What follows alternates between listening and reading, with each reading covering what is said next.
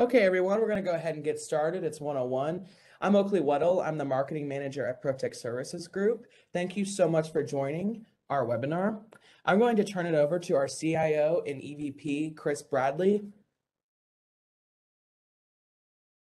Thanks, Oakley. Good afternoon and welcome to our webinar, Cisco Duo, Securing the Future of Work. My name is Chris Bradley. I'm the CIO and VP of Managing Cloud Solutions here at ProTech. And before we dive into today's topic, I wanted to take a moment to introduce ProTech to those of you who may not already be familiar with us. ProTech Services Group is a technology services firm with 29 years of experience focused on understanding the technology needs of businesses and applying a range of innovative solutions designed to help drive them forward. With a wide range of services and solutions, some of our core areas of expertise include managed services, ranging from fully outsourced IT operations to custom services designed to meet specific customer needs, cloud solutions from infrastructure as a service from large public cloud providers such as AWS and Azure, to enterprise cloud and a variety of SaaS solutions. Security and solutions, including our managed security stack, utilizing a layered approach to protecting IT and data assets, security assessments, compliance SIM and SOC services, and security awareness training and testing. Carrier and voice services, providing consultative analysis and cost optimization for internet and telecom services, premise-based phone solutions, and cloud-hosted voice and call center solutions. Technology and consulting services, which range from small to large-scale IT projects to consultative engagements in any of our areas of expertise. Talent acquisition, with a full feature staffing division, we are able to assist with temporary and permanent placement of resources with talents ranging from IT and finance to the executive level. Lastly, ProTech prides itself in being an integral part of the community through its ProTech Cares initiatives, supporting organizations like the Boys and Girls Clubs of Memphis, Streets Ministries, St. Jude, and the National Civil Rights Museum, to name a few. It's within our core values to be a true technology partner and help organizations leverage technology to achieve profitability, growth, and security. Today, we're excited to have Cisco technology consultant Kevin Switzer with us to discuss Cisco Duo and securing the future of work. Kevin?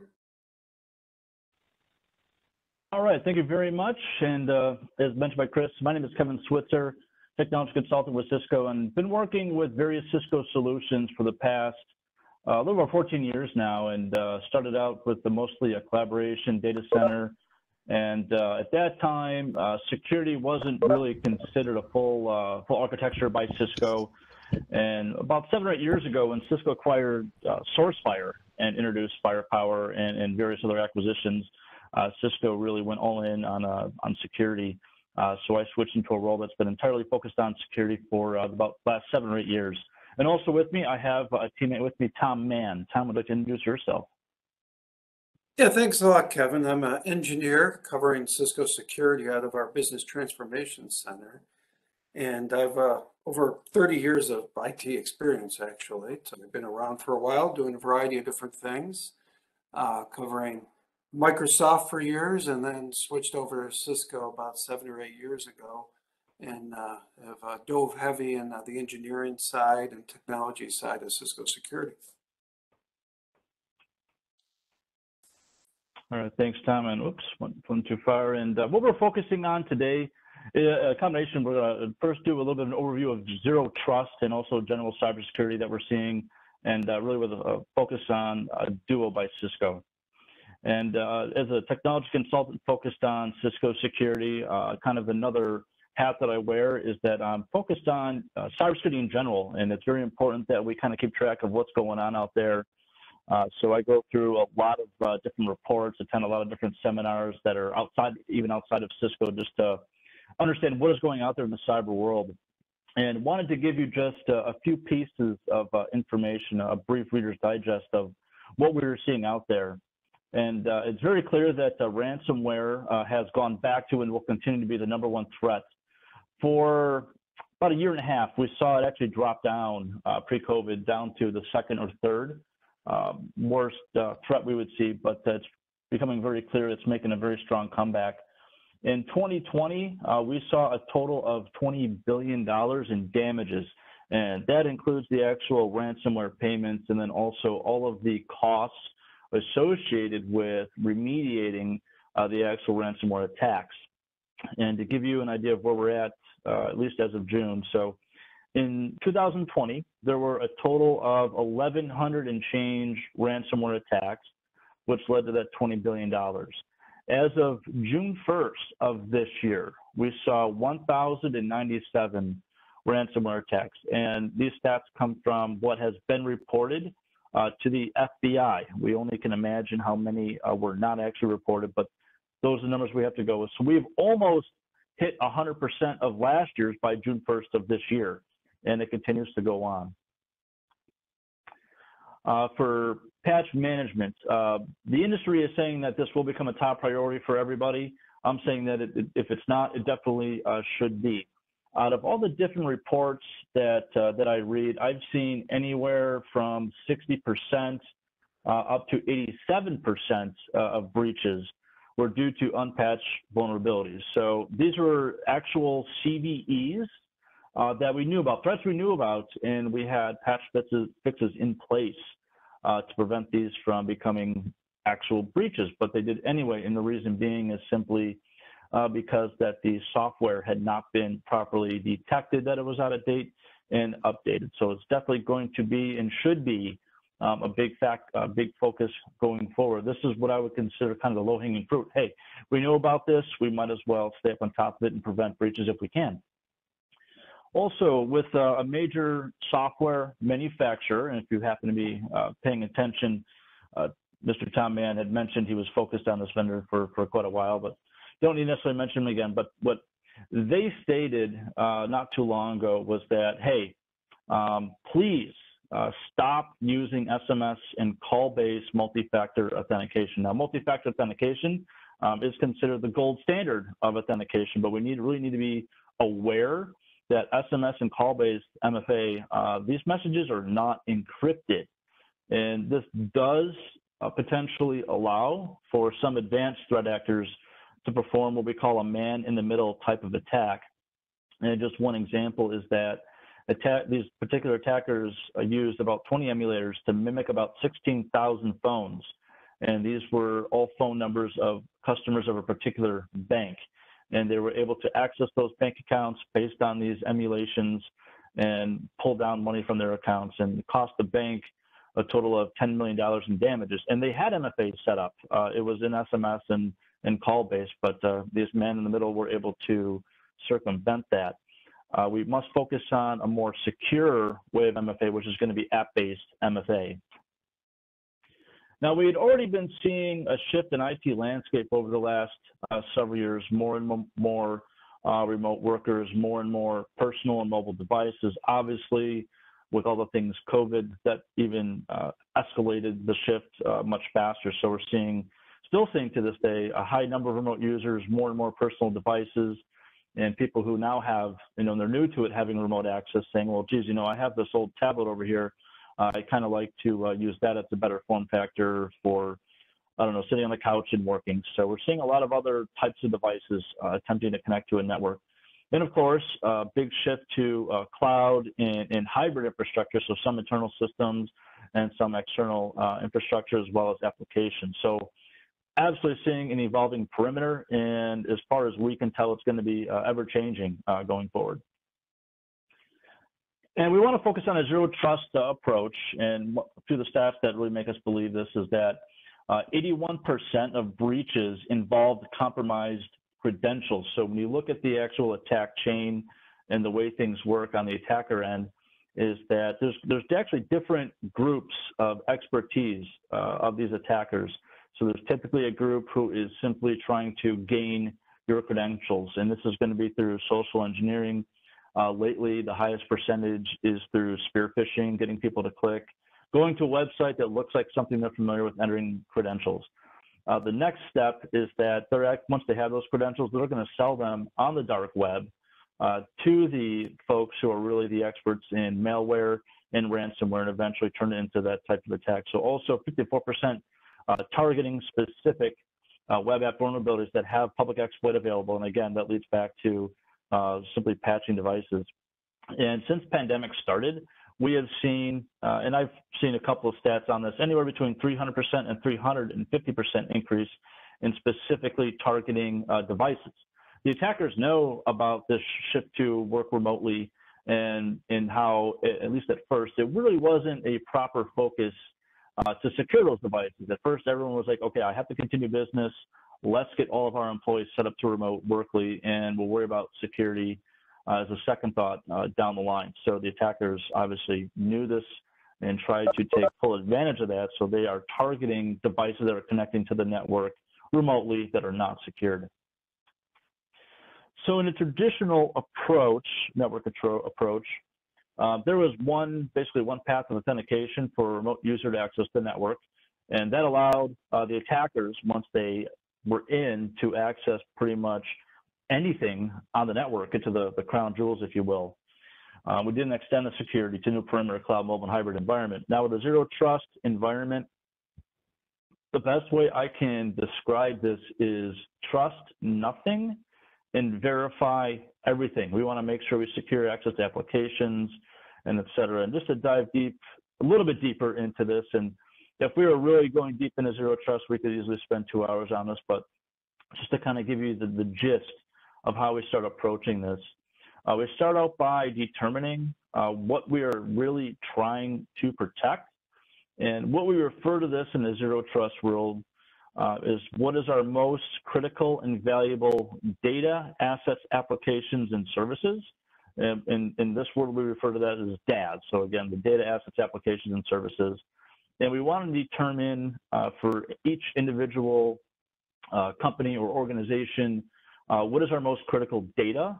This could be customer data, finance data, payment data, patient data, or payments, card industry, anything that happens to be regulated. Also, what are our assets? IoT devices. SCADA refers to supervisory control and data acquisition.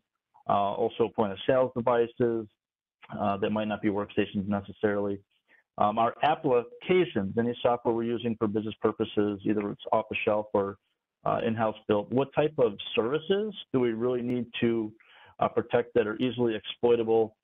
For example, DNS. We all probably saw what happened with Facebook recently when that service was not protected properly. And as far as we know, it was an internal error that took the whole thing down. And for each of these things that we identify that we really want to protect, we're going to create a micro perimeter for each of these.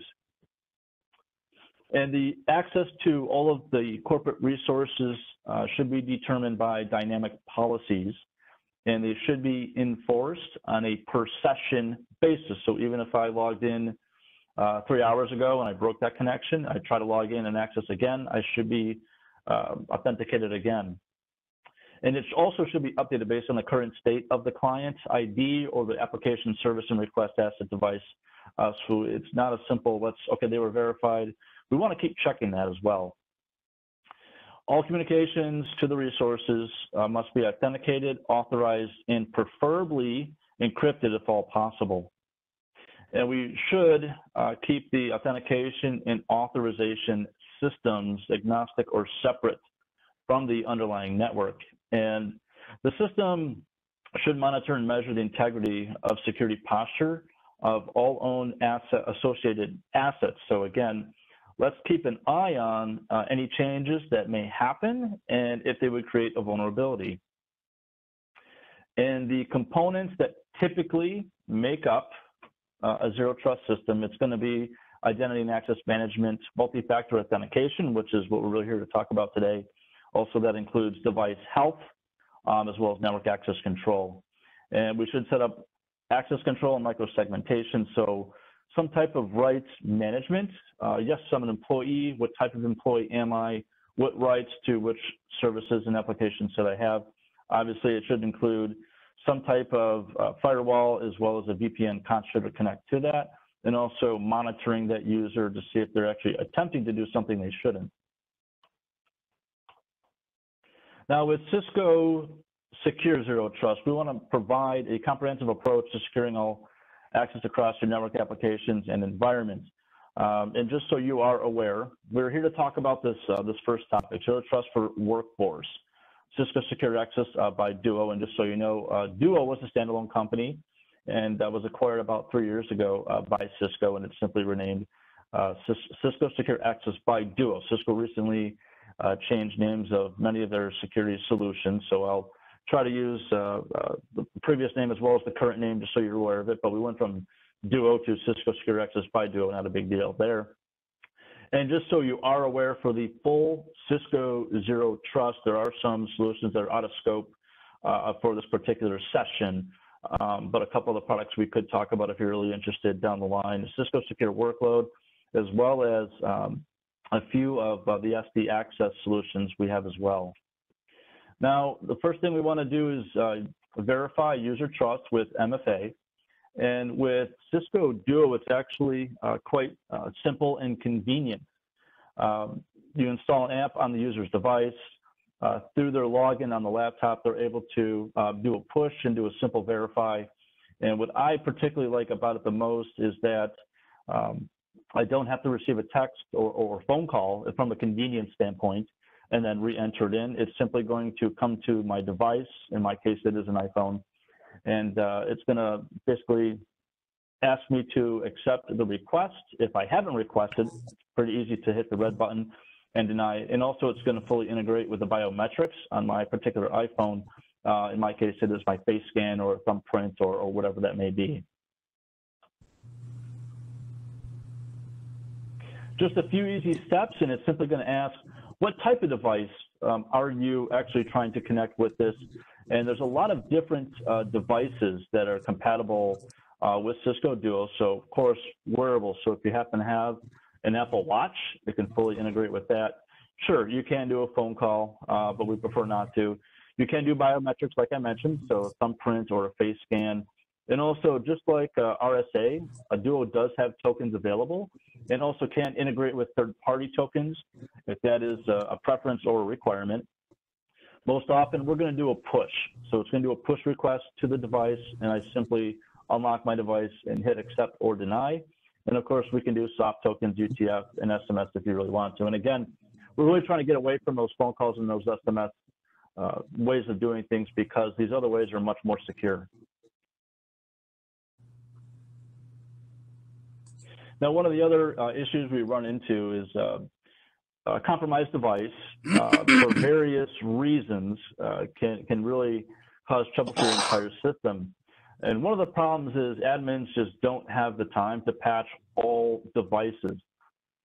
Also, a lot of users are trying to connect out-of-date devices, different devices, unapproved devices, and things like that. And also, a lot of users don't want the admins to take control of their personal devices. So it's kind of a circular problem we have with that.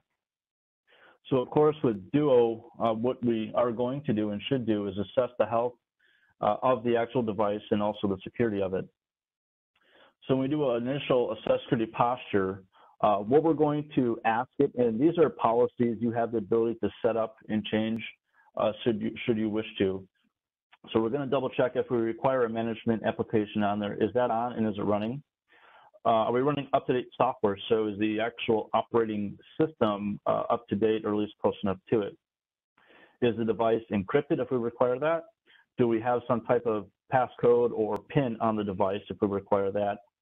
Do we have a firewall running on it, and is the biometric enabled or disabled?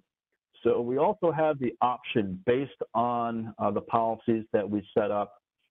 We can say, for example, if on an iPhone or a device, a new operating system was released just a couple of days ago, and depending on the severity of that update, we can say, okay, it's only been a couple of days, so we'll give you 5 more days to update that and send a push notice about that. So you're allowed in this time, but FYI, you only have a few more days before you have to do that, or else we will deny you. And same thing with all these other different policies. So we can say, hey, you actually have jailbroken your phone. We are not going to allow you to connect, or your biometric is disabled. We're simply not going to allow you to connect. So with the overall system of Duo, two things we want to provide to you is complete visibility. So what is actually going on with the laptops, mobile devices, using native device visibility.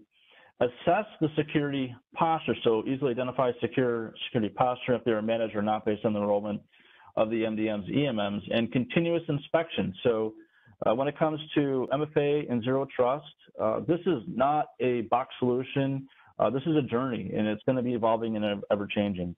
So we also want to continuously monitor that device and see if anything has happened. So, for example, if malware has found its way onto this device, we want to be aware of that and be able to prevent that connection.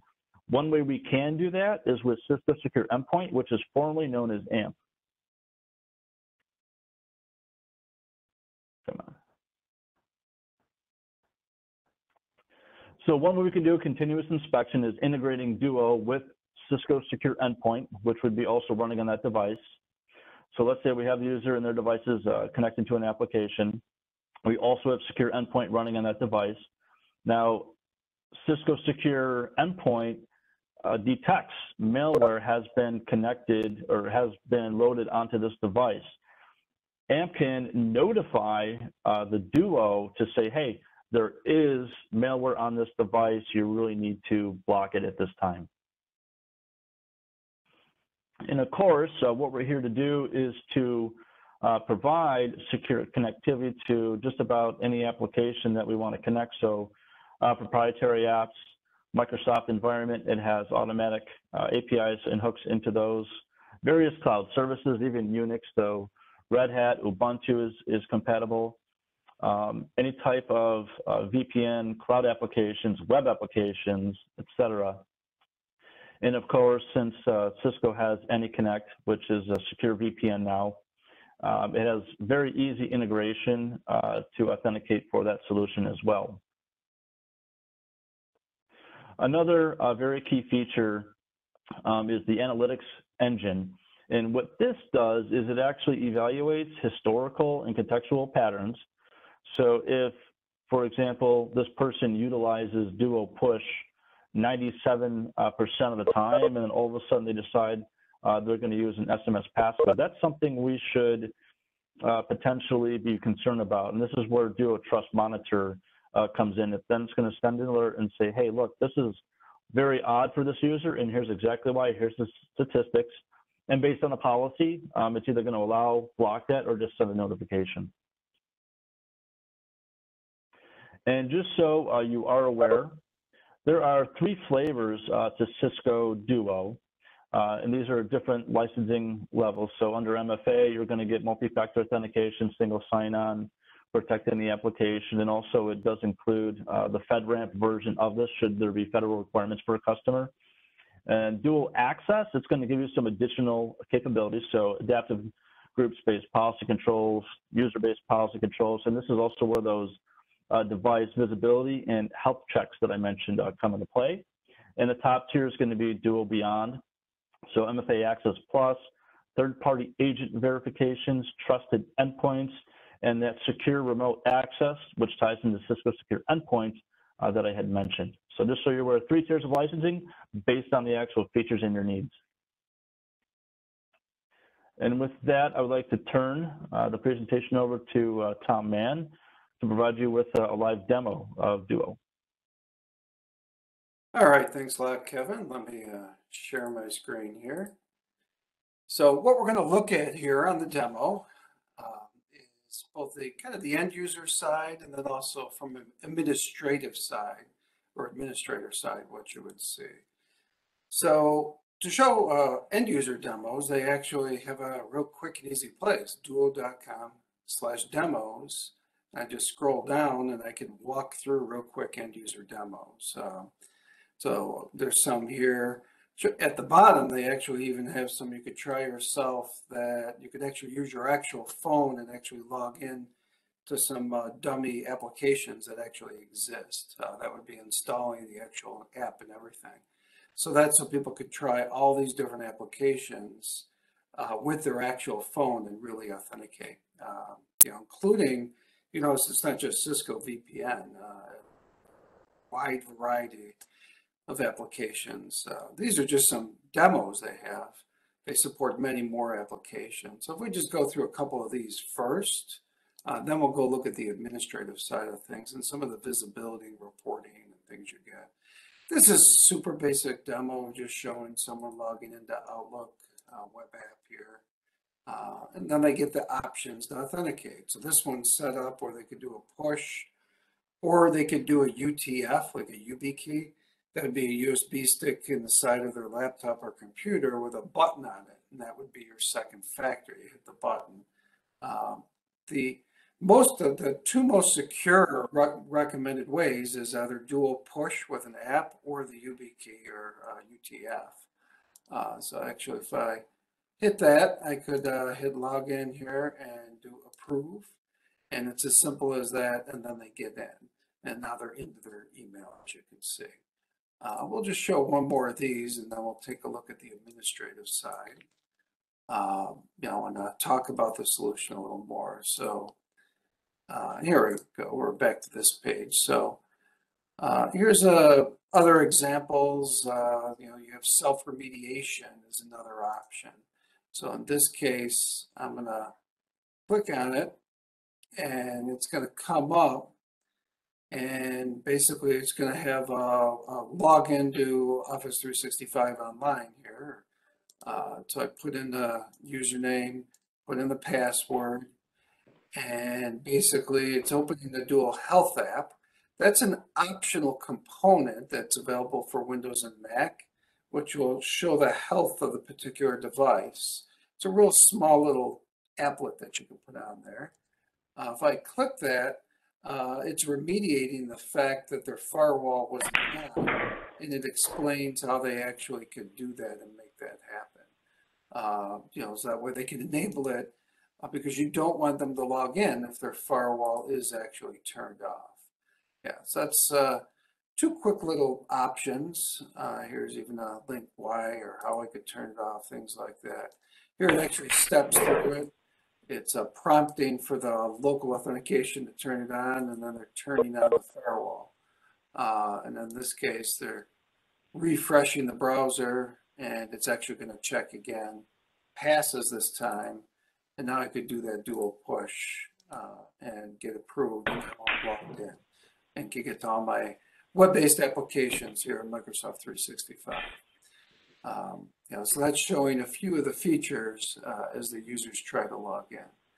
Now, if I switch over to here, this is actually the administrative console, the cloud-based dashboard, basically.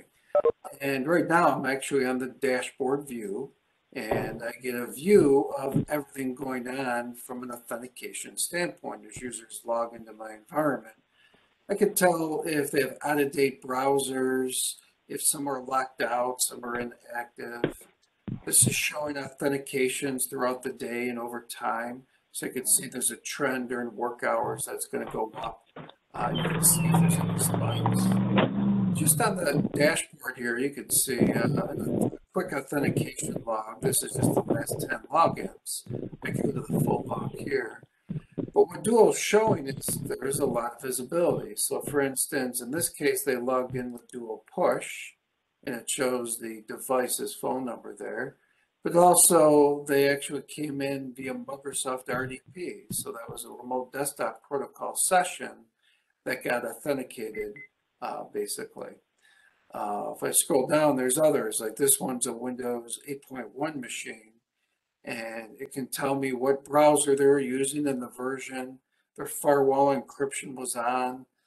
These are valuable things to know because if their machine isn't compliant, doesn't have these settings, it might not be a secure machine. If you can't trust the machine they're coming from, how could you really trust the user? Just because it's a valid user doesn't mean their machine is actually safe. So that's definitely one of the concerns, or what we are using Dual to get that additional information. So multi-factor, but more than that, that visibility and enforcement. If I come down to Device Insight, I can get a deeper view then into, on the Device Insight tab, the types of machines coming in, Mac, Windows, Android, iOS, and more information. Or if you could dive deeper, say, into mobile devices, is that you could be browsing from the mobile device, and the mobile device could be an authentication device. So now this is showing all the different versions that people are logging in from. And is that good or bad? Because you could go set policies saying anyone older than 12.5 isn't allowed to log in, or anyone older than 7.1 or 8.0, whatever you deem your policy, so that people don't log in with their Android device they bought 8 years ago that's been compromised 10 times over. And this shows if they've tampered the devices, if screen lock, various settings are on the device.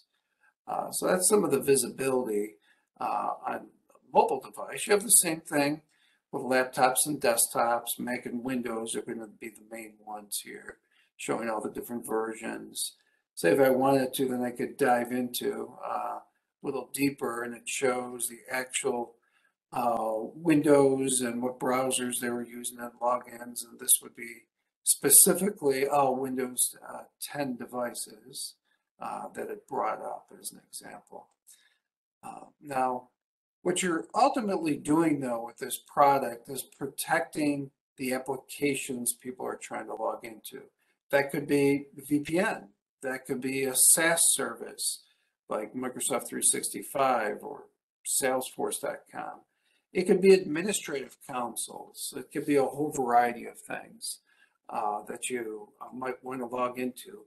Think about anything a user logs into that has a username and password as a potential thing that could be compromised if someone gets phished and gives up that username and password. So anywhere they log in, frankly, you should try to do multi-factor authentication if you can. In this example, they're using, all of these are different applications that they set up with multi-factor authentication. You know, so here's Microsoft RDP. They're integrated with ADFS, Active Directory Federation Services. Now that's optional, you don't have to do that. But there's a lot of different ways all different kinds of applications integrate. SAML is a modern application most clouds use, and this can integrate via SAML. Here they're integrating into Box. Ultimately, there's a primary authentication too, and that could be that you integrate with. So that could be Active Directory or Azure AD or other IDPs that are out there. So that someone gets their username and password from whatever system they're using. We're integrated with that, and then we integrate into the application. So when you go to actually set this up for any one application, it's real pretty straightforward and easy for any one application. Now, if you're going to be doing 20 applications, you know, then each one you would work on separately and get that going, basically. You know, so that would be a project that would take time then. But these are all pre-built application kind of templates. You know, so there's lots of third parties in here. But you don't even have to be on the list, actually. There's generic ones too, like generic SAML, and I've set up some with that. So actually, if I go back to the top and just type in SAML, these are, well, actually, did it do a search? Well, maybe it's not going to search for me, typical. So down here, yeah, there should be a generic one for SAML in here somewhere, but not a big deal. As you can see, there's actually more in here than I even remember. You know, since the last time I've been in here. So they're, you know, continually adding a variety of different applications. They can protect as many as you want to. So there's also single sign-on. So about a year ago, they started doing a single sign-on cloud of their own so that you could actually go to one spot and see all your applications listed and use this as a single sign-on solution also. It also makes it an easy way to integrate with SAML and Active Directory using that single sign-on. For example, I keep mentioning SAML. That's if I'm integrating with Azure AD, that's how it does it. If I integrate with Active Directory, that would be locally probably with LDAP. But there's different ways that these integrate and different options in the deployment. So one thought is, does anyone have any questions that you'd like asked? Like to ask, you can put those in the chat. I'm going to check that. It looks like there is something in there now. Tom, we have a request from Tom. will we be able to see how Duo would work to two-factor a Windows domain login? Sure. Well, I'm not sure I could necessarily demonstrate it. Let me see. The way it works is on your domain controllers, a little piece you push out with group policy to all the Windows machines if you're going to do the actual Active Directory domain for Windows logon. And you update a little piece on the domain controller so that when users log in, they actually get that two-factor as they're logging into their Windows box. So that adds a lot of security when you're doing that. And that could also be used with RDP. So I believe there was one here. Here it is right here. So basically, Duo for Windows Logon, here they're showing them at their PC.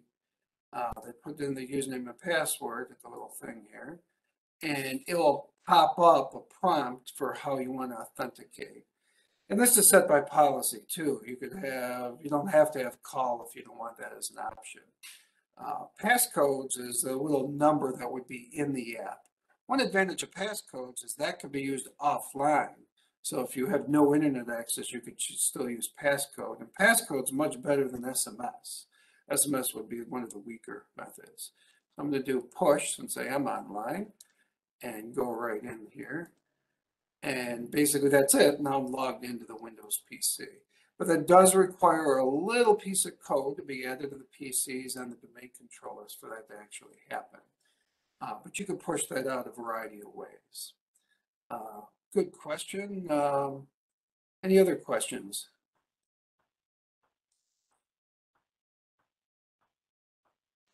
Yeah, so one note too, if you're thinking of domain logon or if you're thinking of RDP, because that's a popular one I get is people want to do remote desktop protocol.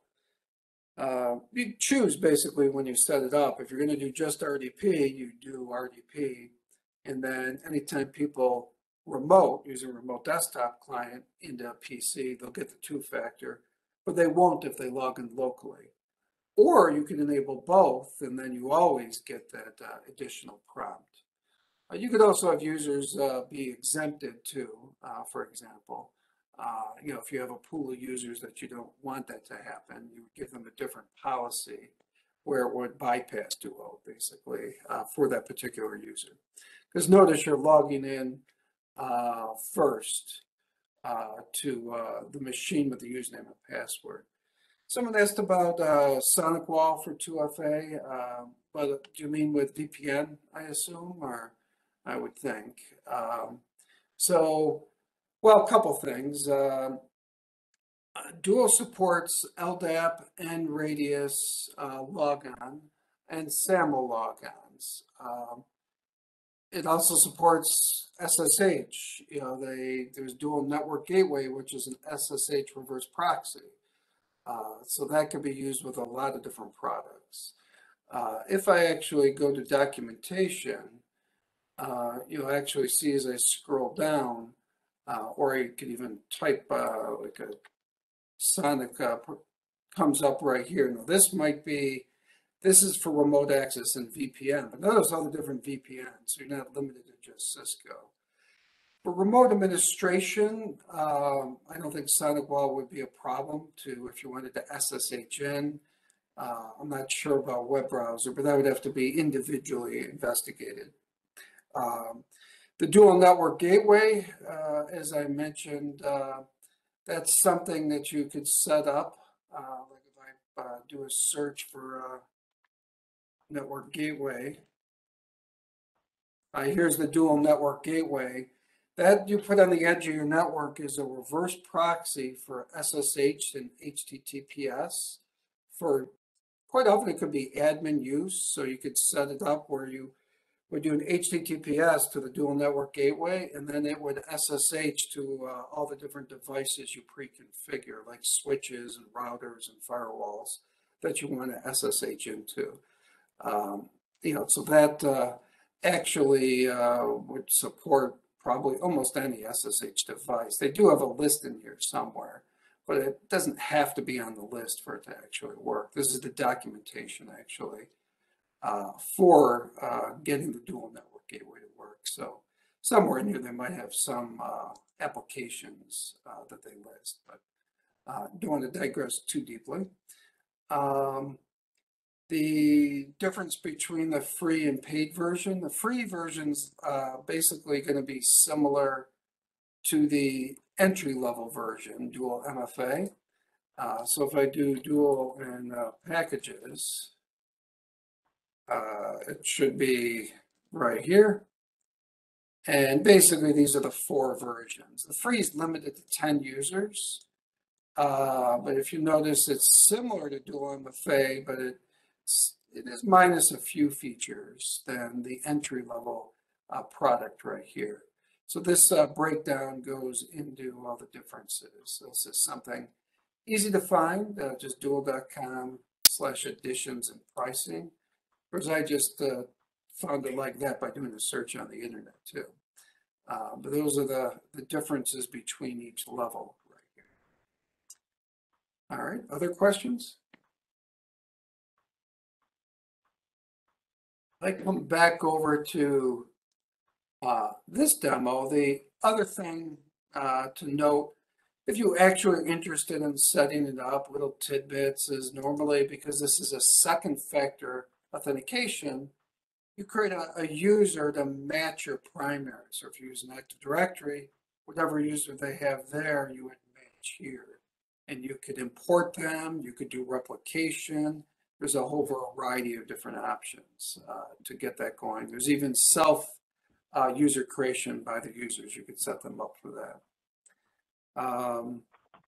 So question on devices.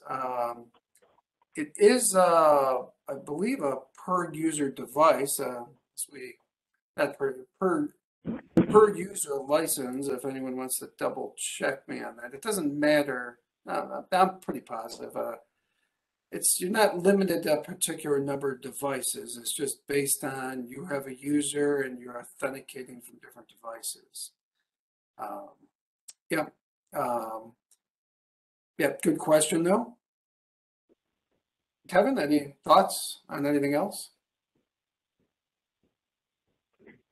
I am double checking the one-to-many objects limit on dual for you right now. Yeah, so for instance, there are limits. There are actually limits, but I think you're going to like them.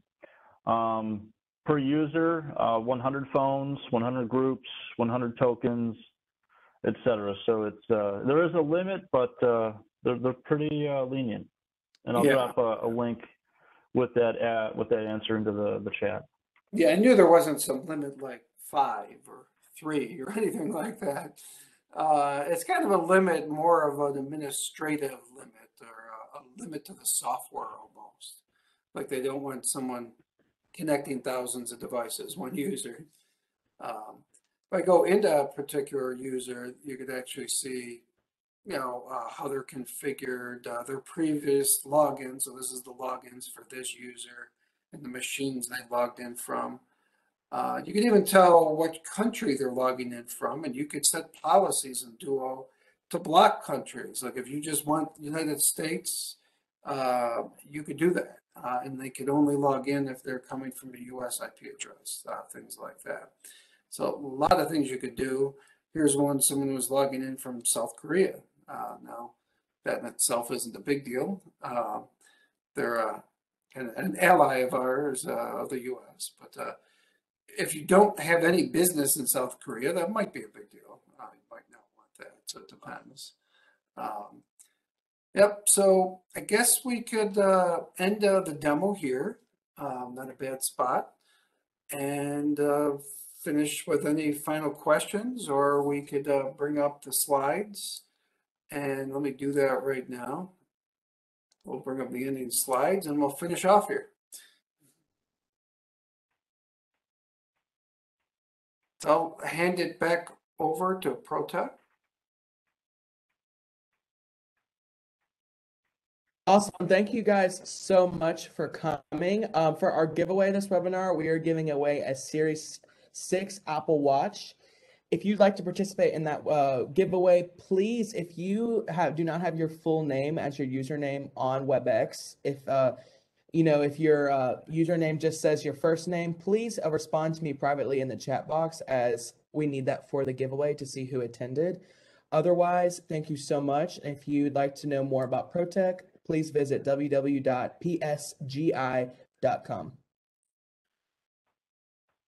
And here's that closing slide with that information. Perfect. Thank you so much.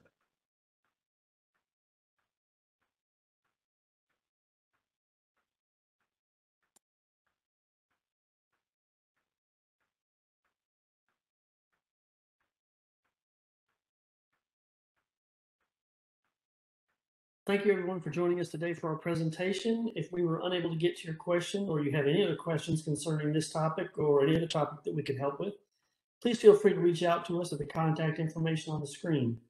We hope you found this information beneficial, and we hope to see you again on our next webinar. Thanks so much, and have a great rest of your day.